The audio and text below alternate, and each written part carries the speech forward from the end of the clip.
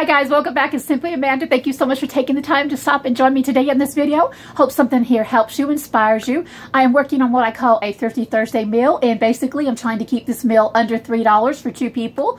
It can be a main meal or a lunch or a breakfast. I've actually ate this for breakfast before and it's very tasty. So anyway, what I'm fixing to do is get my basket.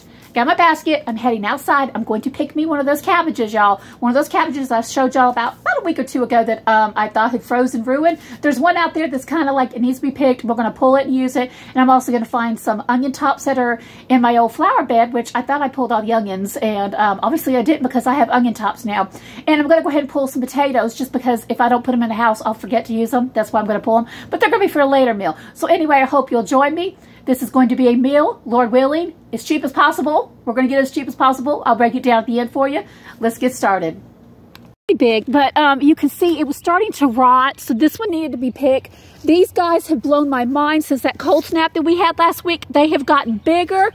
They've gotten prettier. I know they look bad, but these things rebound so beautifully. So I've probably got about 3 or 4, and even this one on the end down here, she's trying to make some heads. So I think right now it's not bad at all having these cabbages at the last of January. Definitely experiment. Something we're going to need to, may need to know one day. Okay guys, next place I'm taking you is in here. And it is absolutely overgrown with weeds. Of course they're dead because it's winter. But I want to show you, I pulled, or at least I thought I pulled all of the onions out of here. I did pull all the onions out here last year like I thought because this was flowers last year, but the weeds overtook it during the fall. But look, I must not have pulled all of them because there are onion tops here, and this is something I'm going to cut, put in here with my cabbage. It's going to make an amazing flavor. Y'all, I'm telling you, I don't know what it takes to kill this stuff because it made it through that 18-degree weather last week.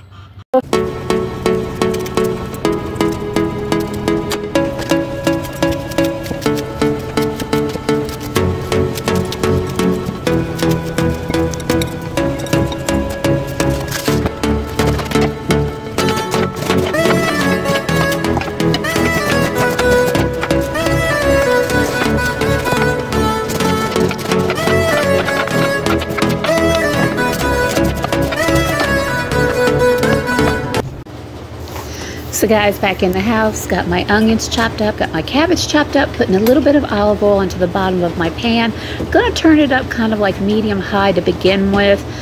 Just let it sit there and let it warm up. Gonna spread that oil around just to make sure that it's everywhere. You can use either olive oil, any kind of oil you've got, it doesn't matter. You even need to use spray oil in a can, just something to keep it from sticking to begin with. But watch your temperature because in this cast iron skillet, it can get hot very fast. I do have some hamburger meat and onions that I'm going to be adding to this. I'm going to be putting it in the microwave and heating it. It's been in the freezer. It was a blessing being able to do it ahead of time. Put a little piece of cabbage in there. It started frying sound. Now I'm going to put the rest of it in there. I'm going to put it all in there, and then I'm going to get my onions. Of course, I'm going to make a mess. Okay, I'm going to bring you guys a little bit closer here, and then I'm going to get those fresh green onion tops. Put them in there. Give it a little bit of a stir. Oh, yeah, it's already starting to smell good with those onion tops. And then I've got my seasoning. I've got garlic salt, garlic powder. I opened it up and realized this one wasn't open. I got an overload in my cabinet of that. Go ahead and put some onion powder in here. More seasonings the better. Cabbage can be kind of dull, but season it, add your flavor, whatever you want. I usually use garlic powder and onion powder. I should have gone off of the cabinet and grabbed the other one that was already open, but we're going to go ahead and go with this. Just a little bit of garlic, spread it over. And then I'm going to put, of course, some more onion powder. The more onion powder, the better I like it. Just a tad bit of salt, just a tad bit. I will definitely be adding more salt when I eat this because it's just one of those things. Believe it or not, the salt also helps to cook it faster. It kind of like draws the water out of it. The cabbage is full of water. Give it a good stir. I'm going to turn the temperature down to about medium. Maybe just a little bit more because, like I said, this cast iron pan, it cooks super fast, but I absolutely love it. Making a mess, but hey, making a mess is part of cooking. Let you know that you're doing a good job. You're just worrying about the food and not the mess. Of course, I'm worrying about the mess because I'm picking it up, put it back in the pot, the pan. Okay, so what are we doing here? Just keep on stirring it up. And then I'm going to go over here and get the top on it, which is going to help to steam it. So guys, to this hamburger onion mixture I got right there, I'm going to be adding, this is probably about 1.5 pounds of onions and hamburger that have already been cooked up. I'm going to thaw this out and throw it in there too. This is going to make an amazing lunch, y'all, and practically free, y'all, practically free. So now I'm just going to be getting, this is optional, depends on totally you, add just a little bit of soy sauce in it. Actually, teriyaki sauce is pretty good too. I should have grabbed the teriyaki, kind of got a little sweeter flavor. Stir it up again, cook it, turning down the temperature, constantly watching that temperature. Give it up a good stir. Now you'll notice this is cooked down a lot. Cabbage cooks down quite a bit, so it's not cooking from that little bitty head of cabbage that I got. Yeah, oh yeah, you see what I'm trying to do right now? That was a piece of the core, and you don't want that because it's bitter, so get that, make sure you cut the core out. I should have done a better job. Like I said, it does cook down. Gonna give it a good stir right there, put the top on it again, let it cook. This probably takes about 15 minutes, not even, to do this.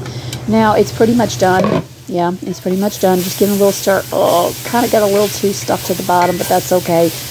Like again, I'll keep reiterating, if you're using cast iron skillet, make sure you're watching it and the temperature on it. And you see my little light down there, it's turned on, so I know I need to turn it down some more. Give it a good stir up and see how much it has shrunk down. Considering that was a tiny head of cabbage to begin with, that this, if you were to do this yourself and get a bigger cabbage, you know, like at the store, you can make this go really far, really, really far. But I'm using that little bitty cabbage, so it was free, pretty much free, so we'll use it. Alright guys, so this here is already done. You can see how much it shrank down, but we're not done with it yet. I've got some hamburger meat here with onions that I cooked and froze earlier. I'm going to add just a tiny bit of salt to it because it needs a little flavoring. It needs the salt. I'm going to take this and I'm going to pour this into here. Add a little meat to my cabbage. Just simply stir it up. And this is going to make almost a complete meal, guys. Almost a complete meal. Now, you can also add to it more soy sauce. You could add to it sweet and sour sauce, whatever you want. But this is absolutely delicious. And y'all, the one thing I had to pay for was a hamburger meat, and that was $2.59 a pound. I used half of it, so it ended up being like $1.25 a pound for that. So we'll say this is a very thrifty Thursday meal. So guys, here's the final product. This is, a lot of people call this egg roll in a bowl or crack slaw. I don't know what you call it. It's just good. But anyway, for a thrifty Thursday meal, y'all, this was a very good price. By the way, if you don't have your own cabbage, that's fine. It don't matter. Go out to the store and buy you some prepackaged coleslaw mix and use it just the same. It doesn't matter, but I'm going to break down what my meal cost right here today. The cabbage was free. Well, it wasn't totally free. No, it wasn't totally free because I had to pay for the plant because I did not grow this from seed. I paid $1 for the plant. So we're going to say we got $1 into this. We'll say $1 into the cabbage, as well as the onion tops. Those were totally free, totally free. The hamburger meat was $2.59 a pound. I used a pound of it. So we're going to say this is under $5, under $5.